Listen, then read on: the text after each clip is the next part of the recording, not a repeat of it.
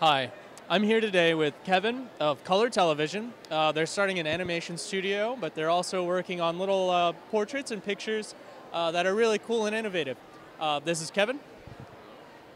Now, Kevin, can you tell us a little bit more about your Color Television? Well, all this stuff right here is sort of batch one. Our main goal, as you said, is animation. Right now, we're just kind of going with stuff that will sell, pretty much, to be honest. So, why does it say probably the next Disney? I mean, why not? Who's gonna stop us?